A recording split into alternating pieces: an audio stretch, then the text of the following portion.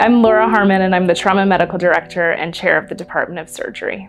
I came to Boulder Community Health really as an accident, but now I think the universe brought me here. One of the processes that we're actually working on here at Boulder Community Health is integrating trauma-informed care into our everyday practice. So when we have patients that come in that are in a vulnerable state, it doesn't help if 5 people in the room are shouting at them saying, "What's your weight? What's your height? Do you take any medications? Do you have any allergies? Don't move your arm." What you see is patients automatically are in this heightened state of chaos. They're reactive and they don't feel safe.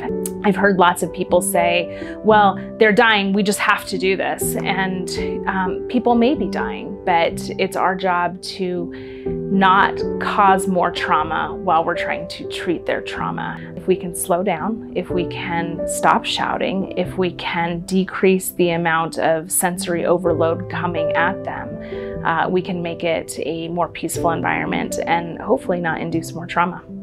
One of the things that we have done to really be mindful about the care of our providers is we've started hosting debrief sessions after we have particularly difficult cases. One of the things that really surprised me when we were doing these debriefs is the nurses were like, I can't cry. Like I have to hide this emotion. And I cry all the time. and I cry with families because it's hard. It hurts.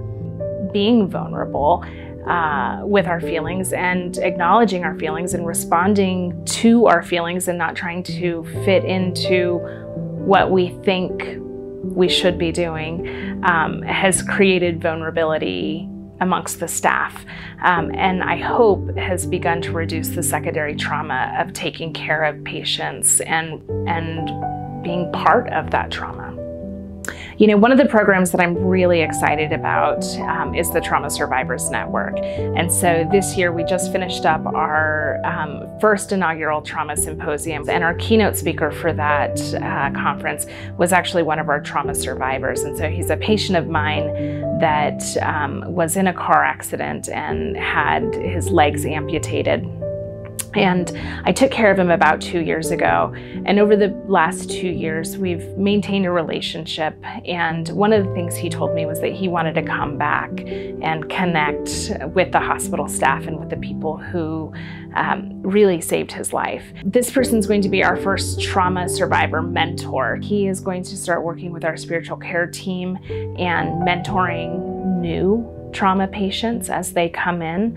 And so our goal is to really create an environment where there are people who have been where you've been through what you have been through, that can guide you to the next space. You know, it's funny, we were just talking about the fact that our entire conversation has been about interactions and our connections with people, and you're interviewing a surgeon and we haven't talked about surgery at all. And so I think that that is emblematic of where we're at in the practice of medicine, is that yes, you need to be able to technically do the surgical part of your job. Yes, you need to be a good clinician, but maybe more important is the human connection with your patients.